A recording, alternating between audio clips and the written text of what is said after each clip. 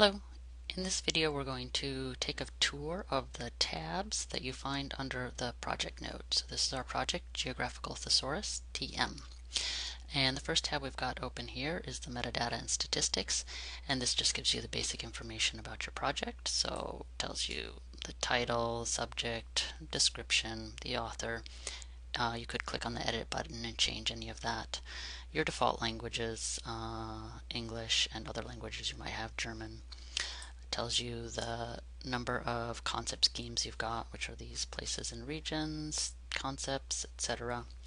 Another interesting thing to note down here is the user groups. This gets set up when you create your project, and if you are planning to link this project to other projects that you might have, so other thesauri, it needs to be public. And if you did not make that public when you first created it, you can do that easily by clicking the little edit icon. And then you can see here you can add or remove whatever user groups you want and that are available. So we'll put it back how it was. And under this tab, ADMS, the Asset Description Metadata Schema, we've got the information, the metadata information that you would need for publishing your thesaurus in a linked data environment. So let's go ahead and take a look at the Concept tab.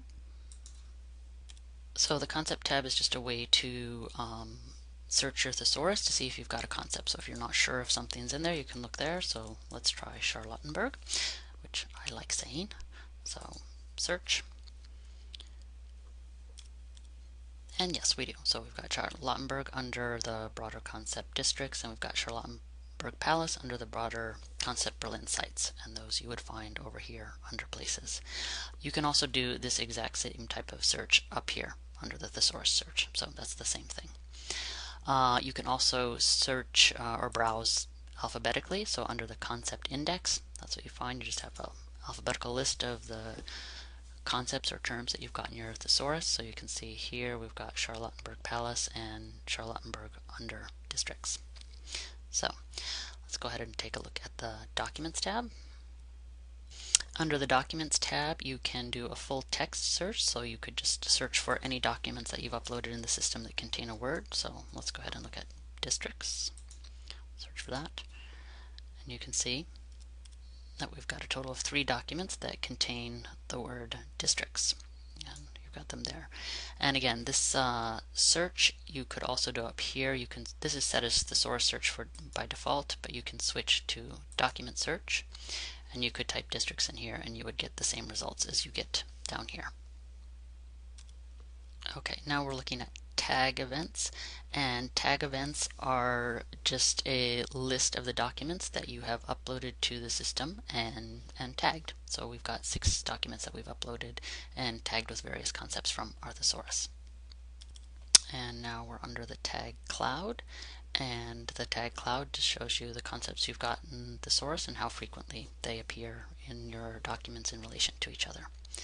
And then finally we've got your index settings, which is just where you can set your parameters for indexing.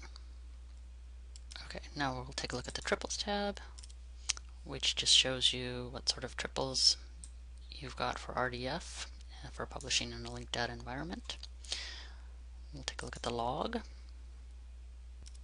The log is just a list of all changes that have been made to the thesaurus.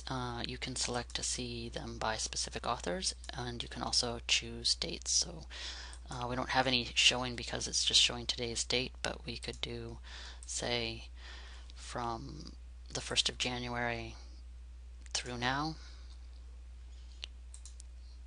and it would show the changes. So you can see a list of all the changes that have been made to the thesaurus here.